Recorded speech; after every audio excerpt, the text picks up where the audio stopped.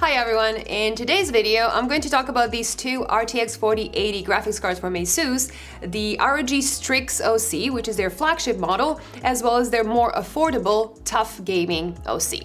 Now, I've already talked about the 4080 chip itself in my previous video, so in this one I just want to focus on how these two cards perform and how do they compare to the Founders Edition from NVIDIA, as well as to each other when it comes to thermals, noise, power, all different features, and so on. So let's begin. This video is brought to you by Seasonic and their Prime TX power supplies. These fully modular, high-quality power supplies are extremely efficient.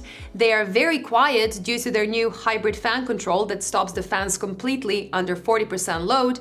They offer a variety of connections for any kind of systems you have in mind, and you even get the new 12-volt high-power connection you need for the brand new RTX 4090 graphics cards from NVIDIA. They range from 650 watts all the way up to 1600 watts for the biggest enthusiasts out there, and as a nice bonus, you get a cozy 12-year-long warranty.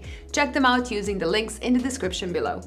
Even though the RTX 4080 is a much lower power chip, NVIDIA as well as most of their partners decided to use the same oversized cooling solutions from their RTX 4090s. So the ROG Strix 4080 looks exactly like the 4090 version, and it has the same 36cm long and 15cm wide design. So it definitely looks massive and impressive, but it won't fit in every case on the market, and you should check the specs of your case to make sure it will fit. It is built extremely well and it weighs about 2.4 kilos thanks to its massive heatsink and the vapor chamber, and that is almost 300 grams more than the Founders Edition, and it is about half a kilo heavier than the TUF card as well. It has a typical 3-fan layout with the flow-through design on the end, so you do want to make sure there is some free space and some airflow on the top side of this card. I still think they took a bit of a risk design-wise with the very noticeable red and blue details on the front,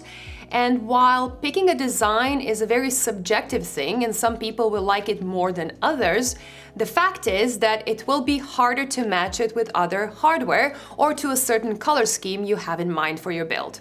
Neutral colors are always a safer choice in my opinion.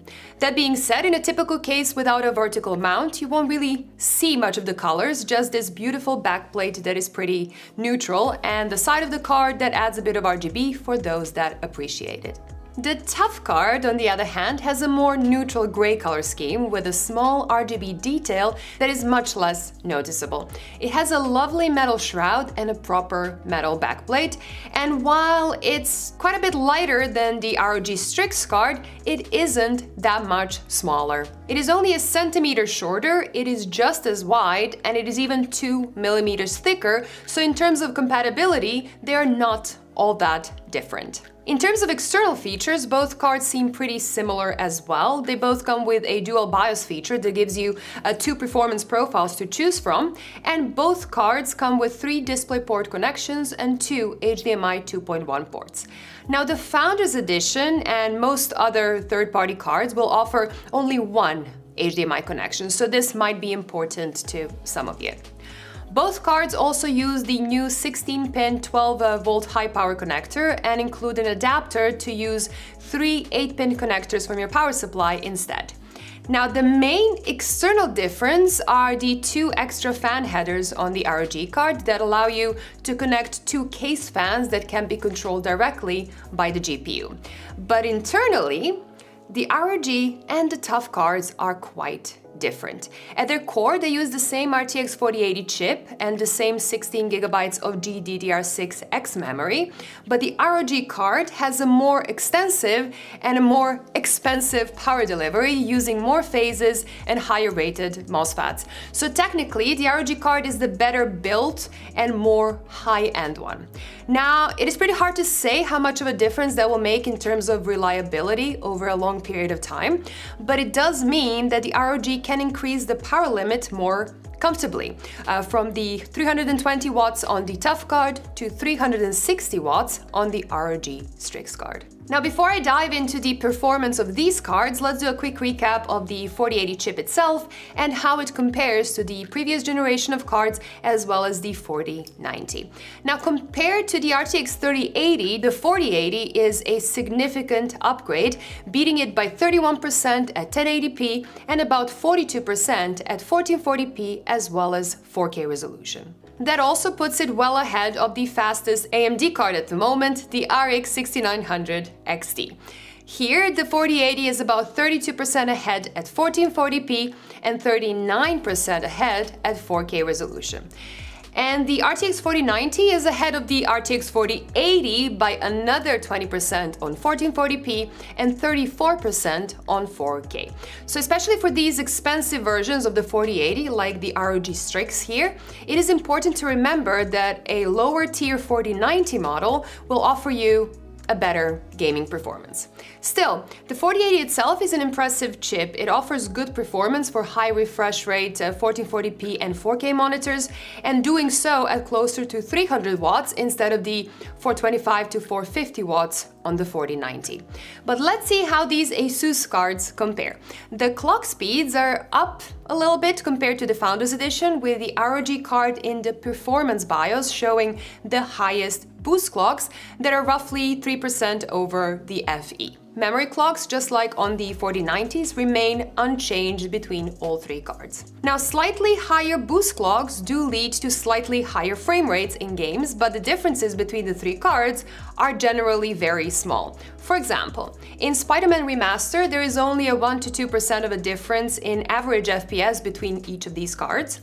God of War shows a slightly larger gap, but interestingly enough, the ROG in its quiet profile is at the top here, but again, these 3 to 4% differences are something that will be very hard to notice while gaming. Dirt 5 shows a 5% average FPS increase between the slowest FE and the fastest ROG BIOS, but even 5% is barely noticeable, so generally speaking, game performance differences are just a small little bonus and not really a reason to go for the more expensive card.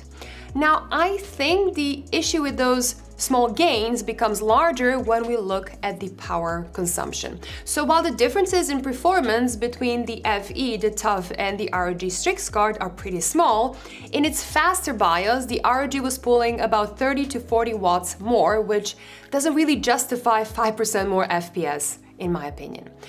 More power also leads to more heat that the coolers now need to deal with, but seeing that both of these coolers were made for high-power 4090s, none of them have any issues with keeping this 4080 nice and cool. The ROG Strix does show the best performance out of the three, showing somewhat similar core temperatures but better memory temperatures. The TUF does look a bit worse in comparison, but remember that even the 65 degrees on the TUF in the quiet profile is way below the 90-degree limit of the chip itself, so it is just slightly less overkill than the ROG design.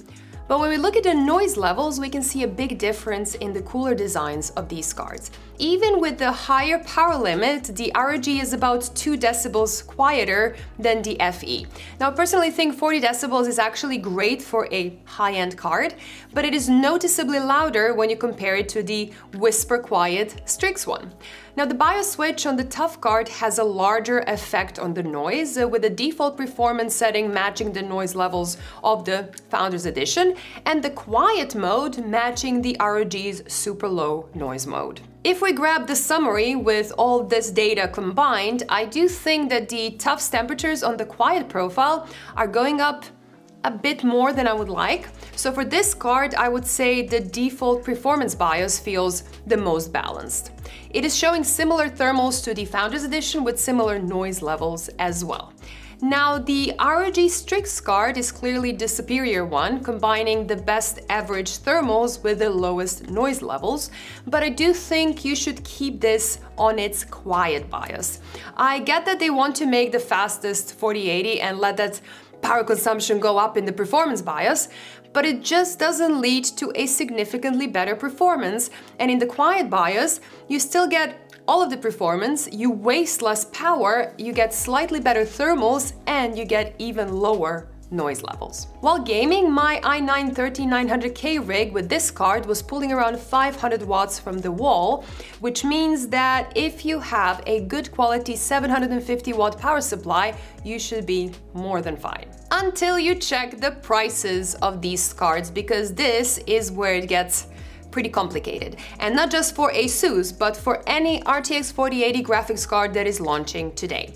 NVIDIA's MSRP is set to $1,200 in the US or 1,470 euros here in the EU, which is just a lot of money for an 80 card, especially when you consider the fact that the MSRP of the previous generation 3080 was $700. And that's the MSRP.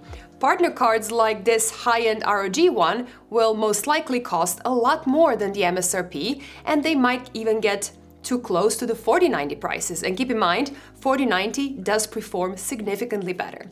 So for this ROG Strix card to make sense, the price premium cannot be too high. The TUF card, on the other hand, should be at or at least closer to the 4080 MSRP. And seeing how that one looks and how it performs, it is going to be the more sensible card of the two. But keep in mind, this is all in theory, because we are still to see what the actual prices and what the actual stock will be in the next couple of weeks and the next couple of months. So if you are in a hurry to buy a new card, I'm not going to blame anyone for grabbing a 4080, especially with the 4090s being almost impossible to find and often extremely overpriced, because these 4080s are expensive, but they're still a good product and you will still have plenty of performance to throw around. But if you're not in a hurry to buy a new card, it is probably worth waiting a little bit to see how the next weeks will play out, especially with AMD launching their new GPUs in December that will hopefully nicely compete with this 4080. And that might change this situation a bit, because if we look at the current NVIDIA prices, some competition is desperately needed. So we'll see. Now that's all I have for today. I hope you enjoyed this video. If you did, please make sure to click that subscribe button, as I have quite a few 4080s to go over in the next few days. Bye guys, and see you in the next one.